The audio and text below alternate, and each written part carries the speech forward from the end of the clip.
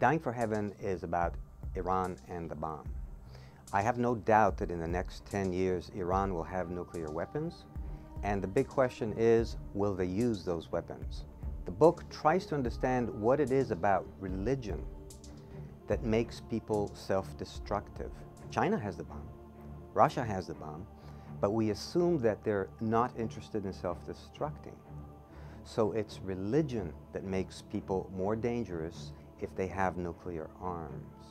The main reasons that people commit suicide terrorism is religion.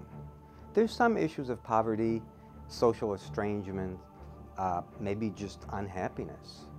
But those factors are just too shallow. The true reasons that people are willing to self-destruct for a purpose is religion, and more specifically, certain religious values. Surprisingly, I find in my research that those values are not hatred or belief in heaven or hell.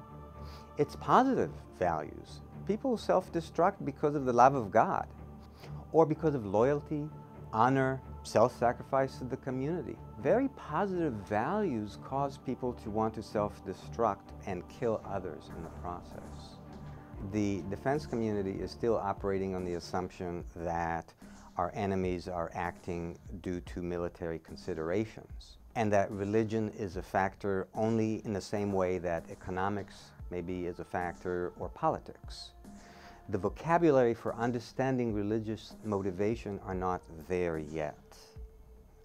And therefore, as I reach the defense community, and I've already been in contact with several groups, I try to get them to understand that religious discourse and religious motivation tends to be positive, affirmative, even loving, and nonetheless very dangerous. And that's a hard trick. That's very difficult to persuade, hard-nosed, cold warriors about the true effect of religious belief on military action. In the 21st century, religion is going to be probably the #1 factor in international affairs.